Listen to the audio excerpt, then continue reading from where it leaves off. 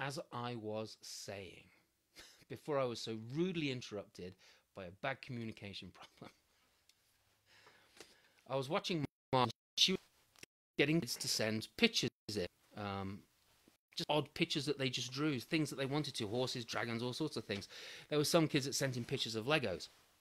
So what I was thinking was, there is something that I do when I'm with school groups sometimes, and that is I have kids draw something or write something on a piece of paper, and we put all of those things into a hat, and then we create a couple of names, and we create a location, a setting, and then I start telling a story based on those two characters. No superhero characters, no TV characters, no book characters. We got to make these characters up all by ourselves and use our imagination, okay? And then I have lots of hats. So I'll put all of these things in that you're going to send to me. I'm going to put all of those into a hat, and I'm going to pull them out one by one. It could be a drawing, it could be a word, it could be anything. And I'll make up a story next week, next Wednesday at 3 o'clock. And hopefully I'll have this technical thing ironed out, and we'll do that. Okay. So thank you, Mara, for letting me borrow that idea of yours, because I think it's an awesome idea. And I'm going to tell you a story now, which comes from Japan. And some of you might know this. There's next door neighbour's dog yapping in the background. This story takes place in Japan, Japanese story, and it's about New Year's Eve. Now, in Japan, they celebrate New Year's Eve in very much the same way that we might celebrate Christmas or Thanksgiving. It's a great feast where every family member comes to share. At least that's what I believe. And if I'm wrong, please let me know. I'd love to be corrected on this if I'm wrong. And it's a big event for Japanese people. They love New Year's Eve. You know, while we go out party, they have the whole family around and then probably go out partying. And this story is about two brothers. And these two brothers, well, one of them was rich, the older one, and the younger one was poor. Now, the reason the younger one was poor was not because he didn't have a job or anything. He did. But he saw when other people needed more than he needed. And so he would help these people out. He would either find them work or give them money or give them food. He would do all sorts of things for those around him in need. And therefore, he never had that much money. And sometimes he didn't have any money at all because he was always helping these people. Now, the older brother, he wasn't like that at all. He was the complete opposite. Heart of cold, you might say. Never gave anybody anything. Never gave people the time of day. What time is it? Don't care. Didn't react at all. Well, it was coming up to New Year's Eve. And the younger brother's wife said to her husband, she said, "Darling, I want all my family to come for New Year's Eve, and we don't have enough rice, we don't have enough fish, we don't have enough anything. Do you have any money stashed away somewhere?" No, I don't." "Well, could you go and ask your brother if you could borrow some, or if we could take some rice or some fish from him and then pay him back?"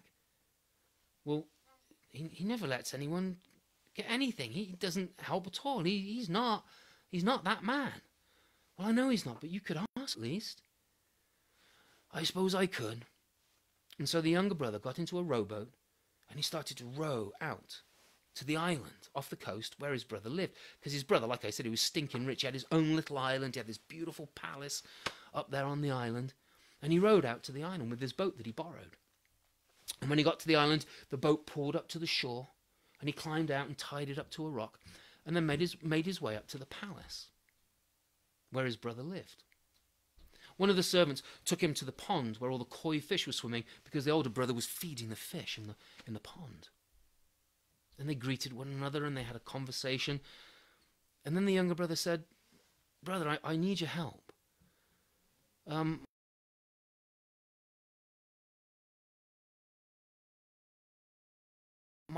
haven't got enough money to buy food, and we don't have enough food to provide a meal for her family." "Well, you should have thought of that before you gave all your money away." "But brother, I've got work. I can pay you back. No problem. I can pay you back in a week or two. Easily." No. The older brother would not give in. The younger brother tried his hardest to get his brother to give him just a little, just enough that they would have for their family. But the older brother was adamant, no. And so the younger brother left, said his goodbyes, made his way to the boat, rowed back to the mainland, gave the boat back to the person he borrowed it from, and made his way home. As he was making his way home, an old man, bent over with age, was walking along, and on his back was this great bundle of sticks all tied together. And he had these bundles of sticks over his back. And he saw the young brother walking along. "Young man, it looks like you have the whole weight of the world upon your shoulders, and yet I feel that I'm standing straighter than you, with this bundle of sticks and my age upon my shoulders. Why don't you share your burden with me and carry mine?" "Okay," said the younger brother. And so he took that pile of sticks off the old man and put them on his own shoulders and held on to the rope and told the old man what had happened. How he'd been to see his brother and his brother hadn't given him anything, and how he wanted to have some rice and some money to help out so that his wife's family could see him, visit him, and visit his wife and be with his wife and celebrate as a family. "Well, my house is almost here. It's just there. I'll take those sticks back now." And he took the sticks back from the young man and put them on his own shoulders. "You know, I can help you, actually." You can? How's that?" "Well, you know the great statue of Buddha? Now, some of you may not know what Buddha is or what Buddha looks like. And this is a teeny tiny statue of Buddha. And he is a deity. And this statue that the old man was talking about, it wasn't this size. It wasn't a teeny tiny little statuette like this. This statue was huge. It was 30 feet tall. And there was this fence, this wall of rhododendron bushes and other trees and plants. And the old man said, "If you go into where the statue of Buddha is, you will find lots of little tiny people. Don't tread on them, because they get very angry if you tread on them. Now, when you go in them, here." And he reached into his pocket and he pulled out this wrapper. And when he opened up the wrapper, inside there was a rice cake. And on the rice cake, there was honey. And it smelled delicious. The young man, the young brother, he could smell it. Now, these creatures are always hungry. So what you want to do is take this rice cake out and pretend that you're going to eat it. And when you do, they'll all come out asking, "Oh, give me some, give me some, give me some." But they'll offer you all sorts of riches and things. But don't give in until they offer you a pestle and mortar. Now, you might not know what a pestle and mortar is either. It's one of these things. Pestle and mortar. Pestle, mortar. Now, doctors use these.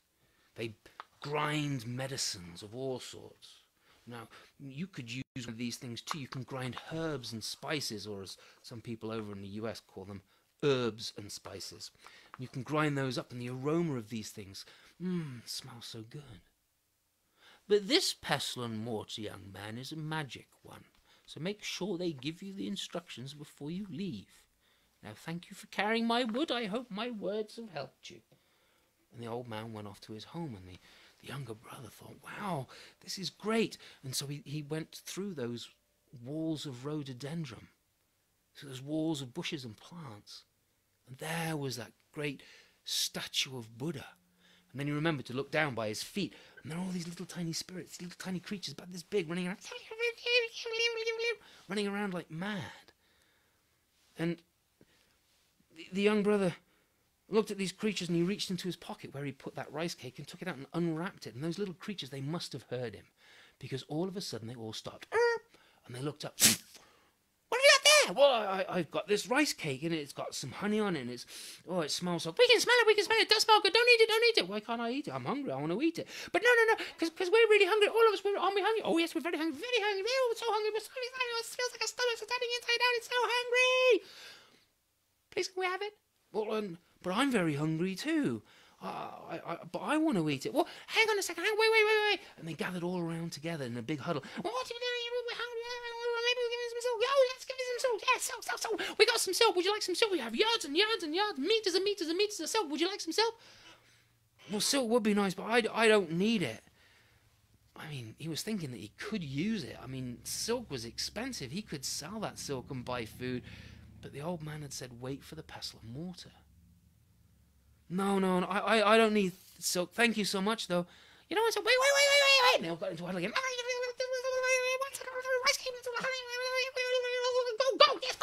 Gold, we got some gold. We can give you lots of gold pieces if you want. Would you like some gold? Well, no, I don't need gold pieces. Oh my gosh, I really do. But I don't need gold pieces. I really need my snack right now. I'm so hungry. No, wait.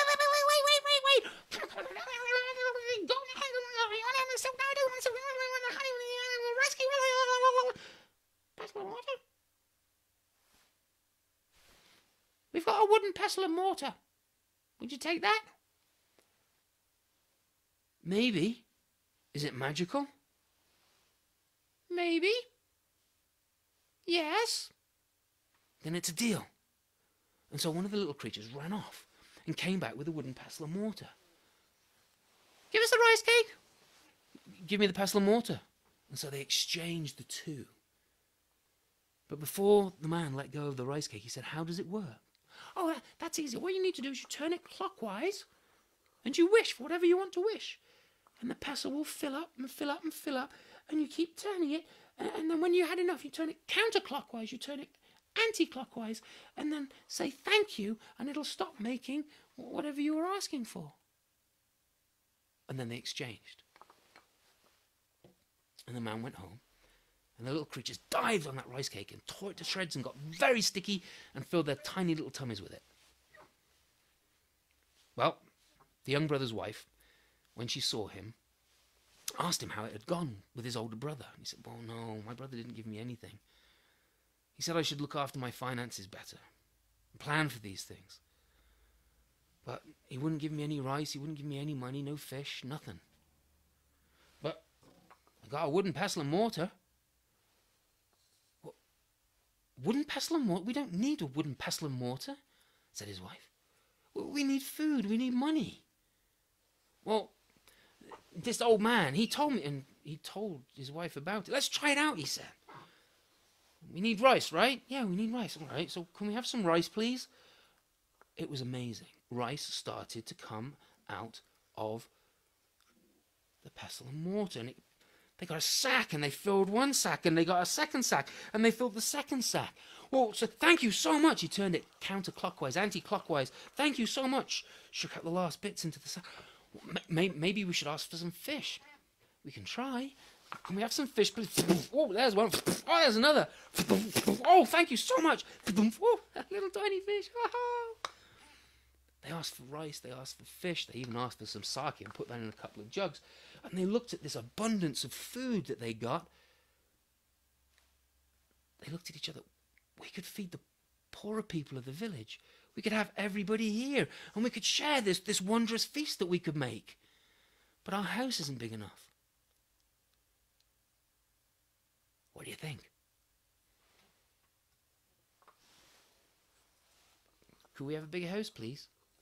And the walls started to move out. Luckily, the roof moved out as well, because if it hadn't, then that would have crashed down on everybody, and that would have been the end of the story. But it didn't. It grew with the house. It grew wider, and it grew longer, until it was just about to encroach on the neighbour's property. And they said, no, thank you very much. We have enough now. Thank you.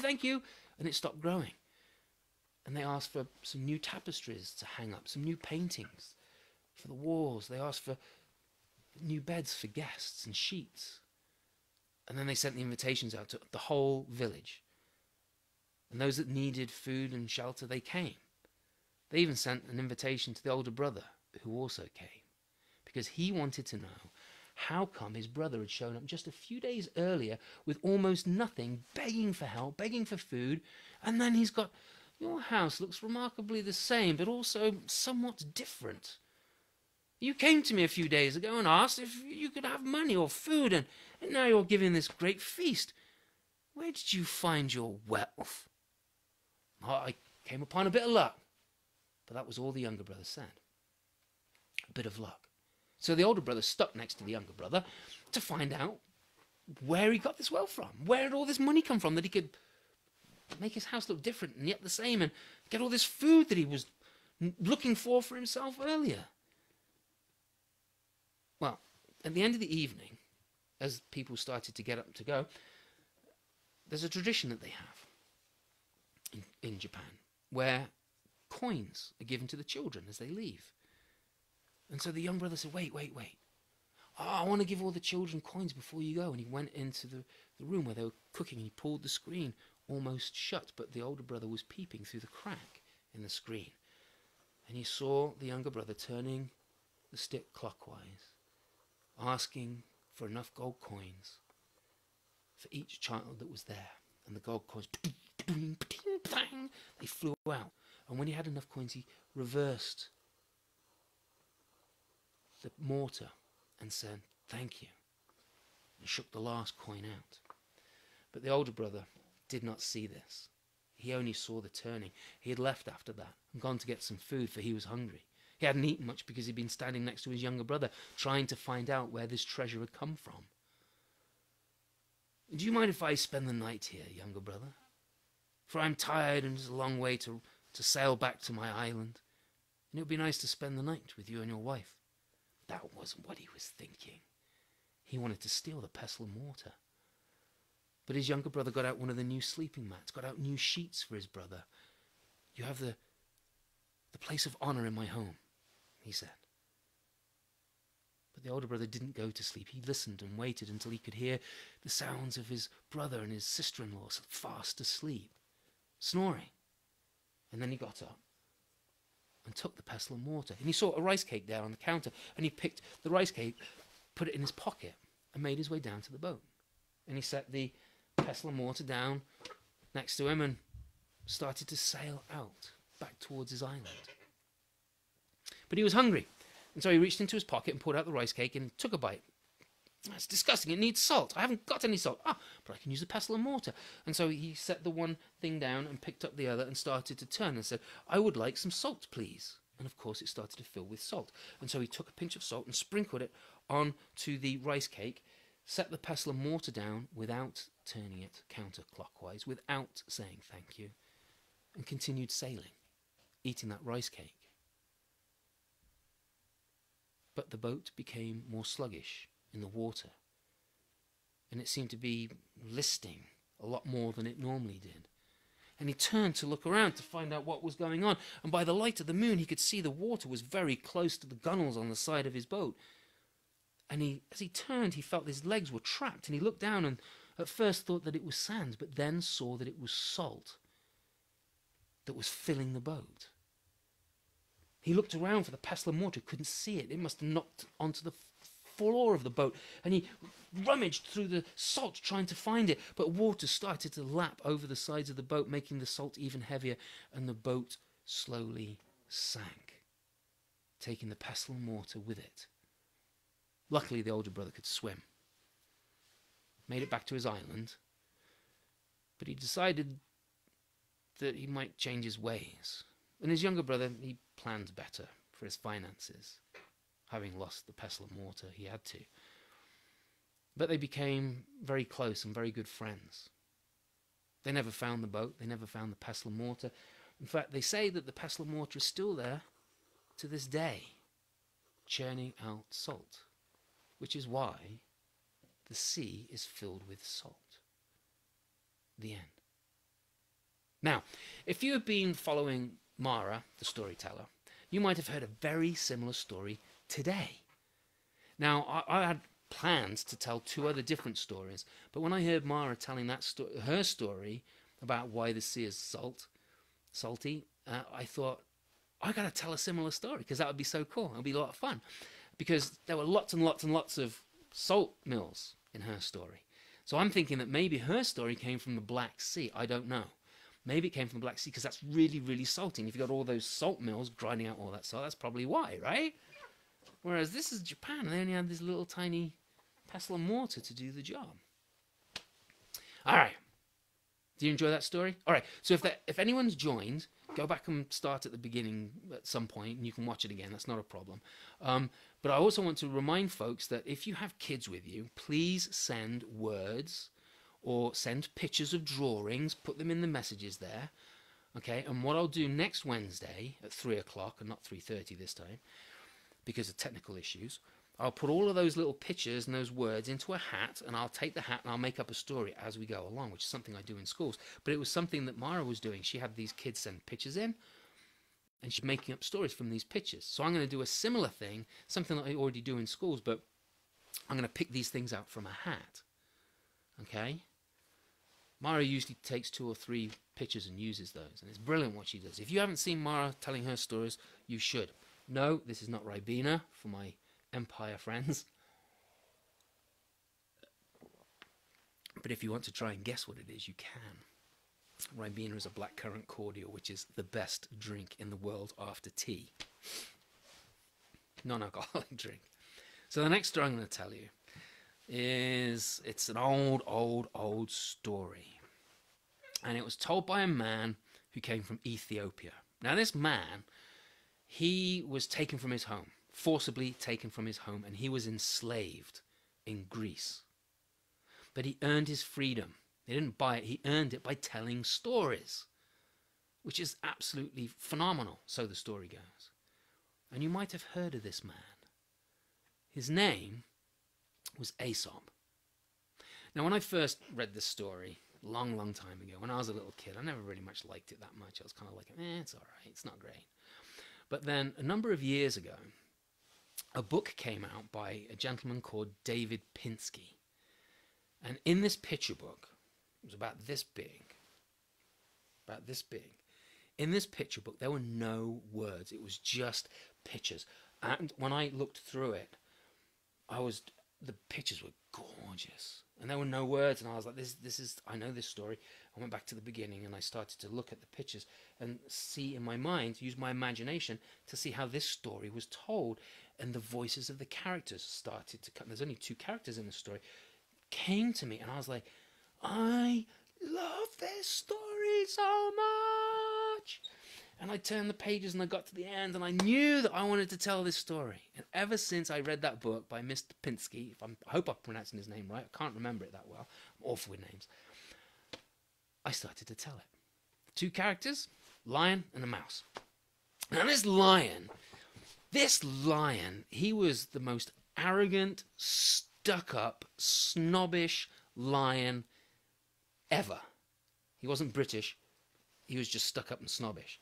Right? He was like walking around with his nose in the air. If there was a great stench, a terrible smell underneath him. Yeah, I am the best lion in the world.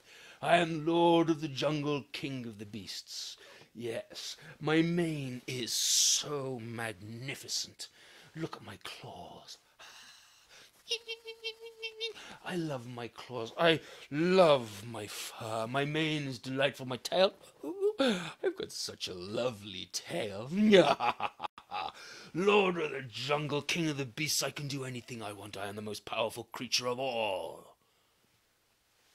That was the kind of creature that he was. But he didn't need any help for anything. He did it all by himself. Hunted, lived by himself. One of those. You know what I'm talking about. Everyone has somebody like that nearby, either in school or at work. You know what I'm talking about, right?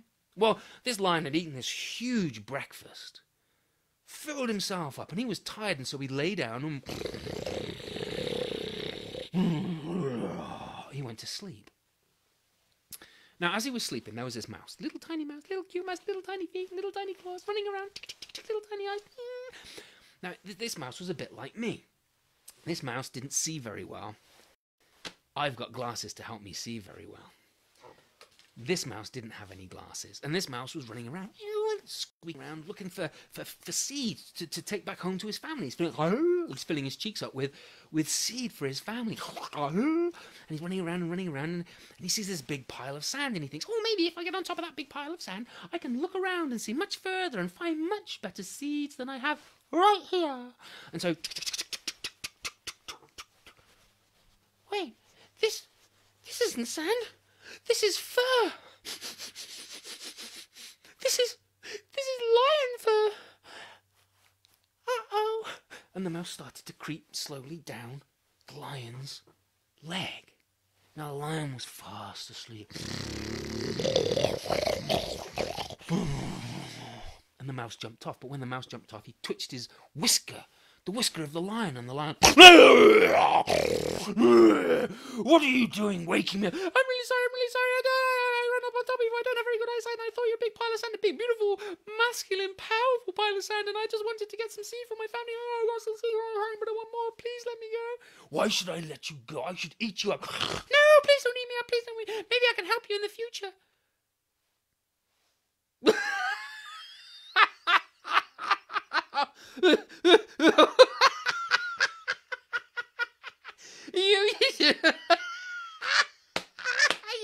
You're going to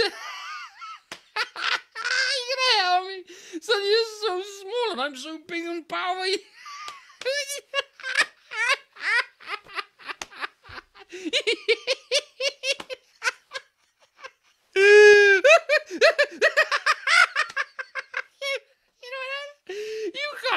I'm the Lord of the Jungle, King of the Beasts. How can you possibly help me?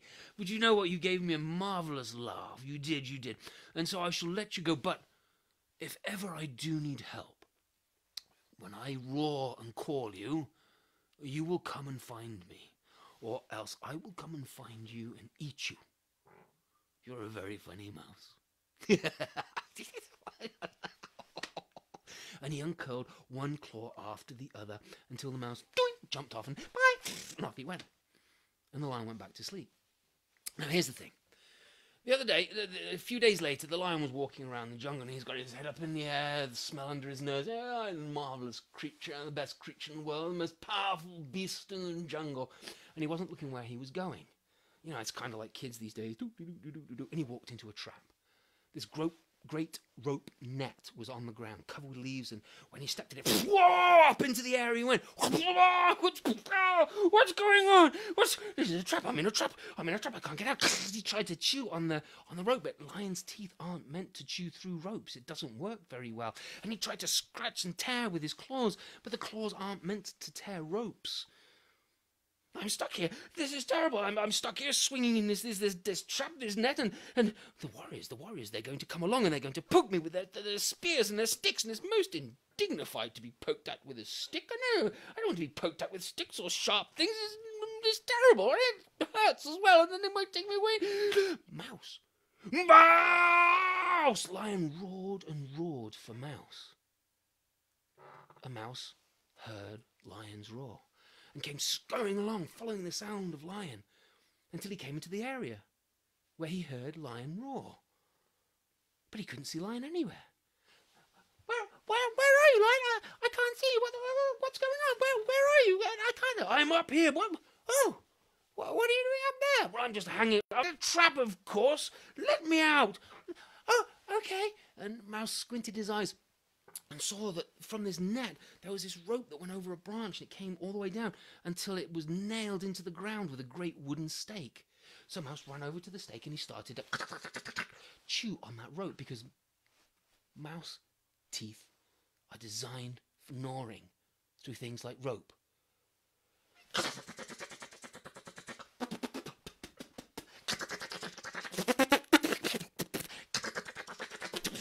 The rope went flying up into the air, and lion came falling down to the ground in a great pile of lion dust.